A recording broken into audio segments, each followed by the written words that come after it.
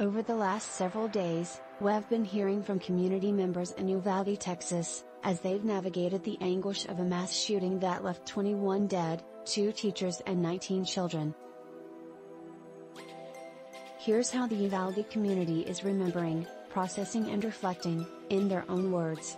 Siria Arizmendi, Eliahna Garcia's aunt, said the 10-year-old loved being with their family. On Tuesday night, the family told the Associated Press they waited until close to midnight to learn that Eliahna was dead.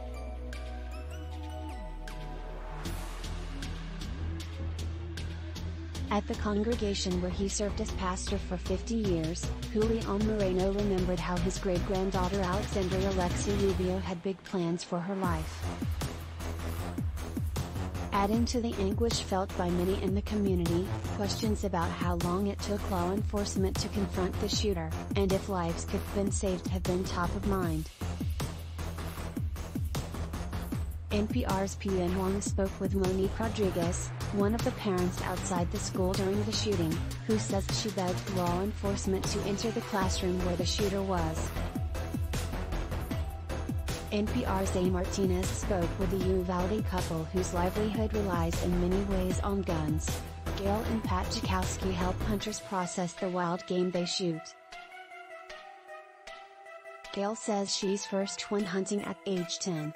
The couple worries Robb Elementary was a soft target because none of the teachers were armed. The mother of Alithea Ramirez, one of the 4th graders killed, was asked by reporters, "What should happen now? Just more security in the schools.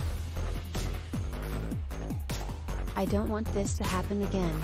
Martínez also met Leah Wrench outside a community vigil for the victims of the shooting at Robb Elementary, where Wrench was comforting a teenage girl in tears. Wrench says she attended the vigil because, "It's a tight-knit community. We're small. And I have a grandson that goes to school in Uvalde.